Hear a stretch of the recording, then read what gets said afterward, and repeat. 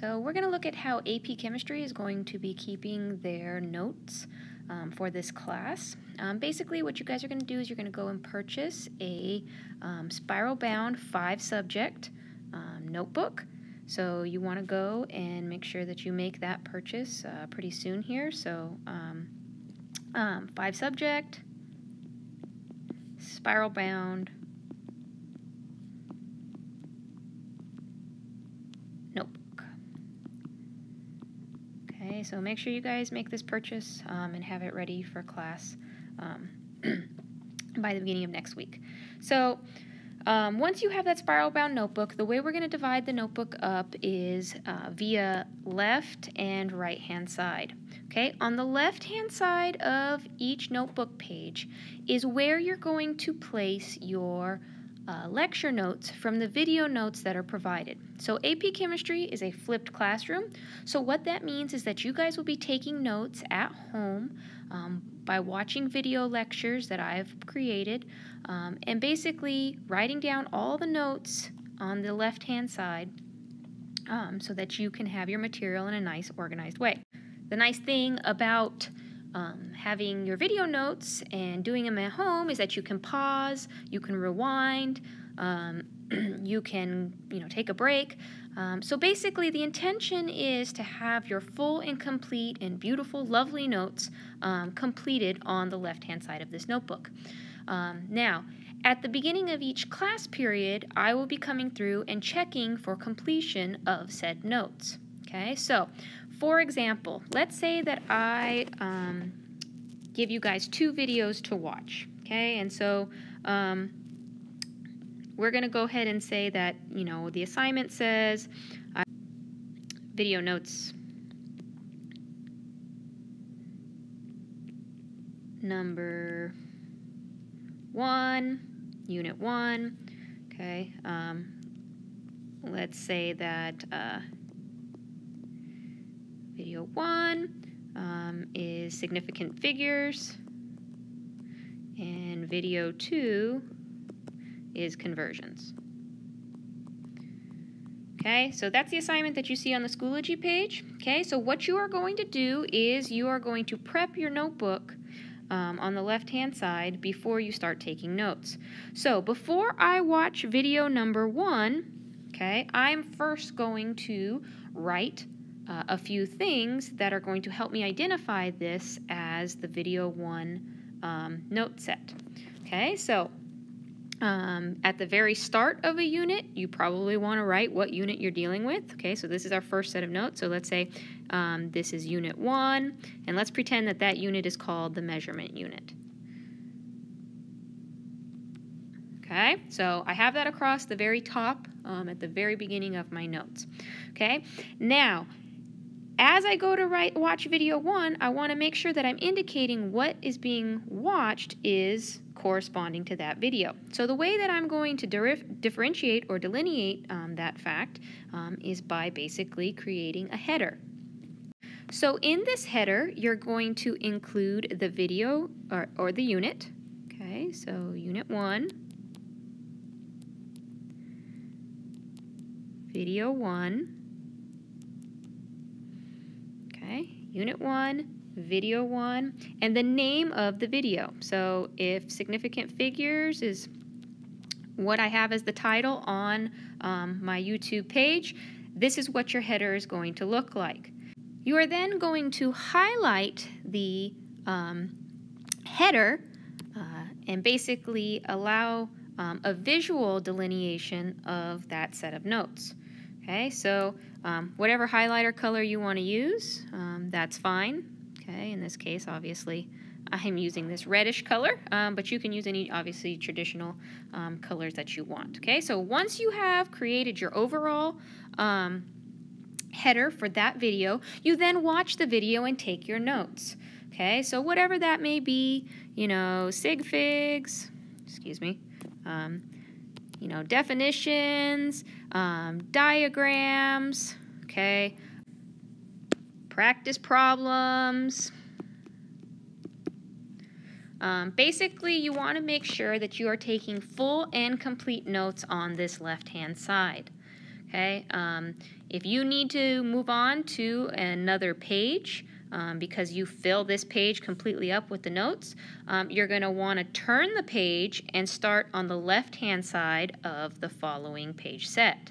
Okay, so all the notes at home are going to go on the left-hand side.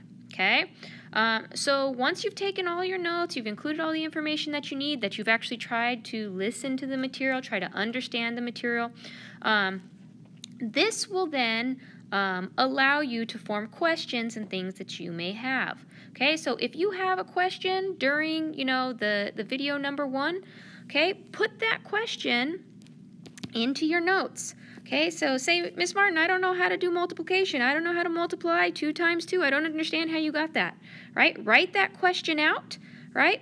And highlight it for yourself so that you can ask it during class the next period, okay? All right, so once you've watched video 1, okay, you're going to follow the same procedures that you did for video 2. Okay, so what you're going to write Unit 1, in this case, video 2, and the title of the video. Okay, you're also going to highlight once again, okay, obviously with whatever colors you desire. Okay, and then you're going to take your notes, write your questions, highlight those questions, okay, and basically follow the same procedures as we discussed before. Now, if there's 5 videos provided to you to watch, obviously there'll be 5 headers for that specific day.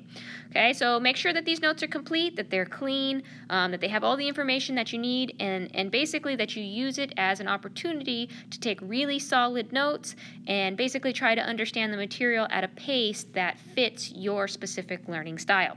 Okay, now on the right-hand side of your notebook, we are going to be taking our in-class notes.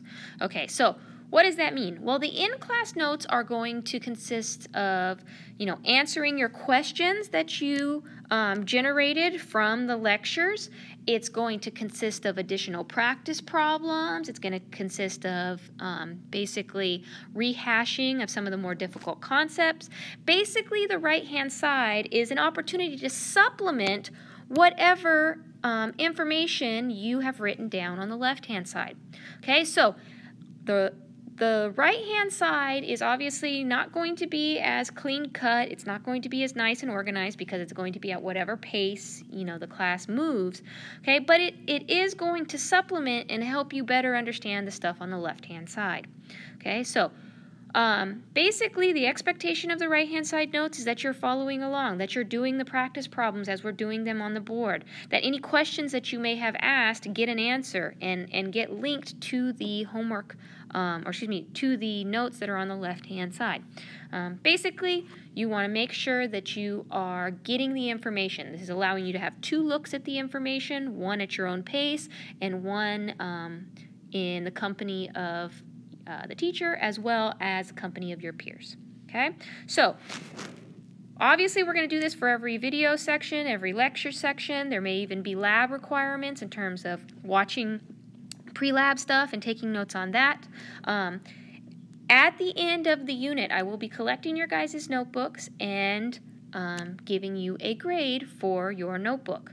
Right? So Unit 1, we take the test, we sit down, we take the test. I'll have your notebooks up. I'll be looking for the stamps for each day. I will be basically trying to obviously give you the points that you've earned. Now, if I get a notebook that has nothing written on the right-hand side, you will only get half of your points because you have only filled out half of the requirement for the assignment. Okay, so guys, look, this is really a very easy point set. These are the easiest points you're probably going to get all semester. Okay, so make sure you do a good job with your notes, that you're spending time, that you're trying to understand the material. This is a tool for you guys to earn easy homework points and also be able to obviously have a great place that's organized and easy to study. Okay, so the last thing I'm going to mention about your notebooks, okay, let's say that for some reason, you get really ill and you can't come to class on a test day, so you're not able to turn in your notebook. The requirement in order for you to get your full points on your notebook as your homework assignment, in order to do that, in order to get those full points, you need to bring in your notebook before 8 a.m. the first day you are back on campus. Okay, so it doesn't matter if I have you during a gold period or a red period. Okay, what matters is the first day that you are back on campus. Okay, so if you are sick, the test is on Friday, and you're back on campus on Monday, even though I won't normally see you on that Monday, you need to be bringing in your notebook before 8 a.m. to obtain all of your points. Okay, if it's submitted after that, it will follow the late protocol with respect to points earned. As I said, guys, these are the easiest points you're going to earn all year, so please make sure that you take care of these and earn those points. If you have any questions, make sure you come and see me, and I can fix up any misunderstandings you may have.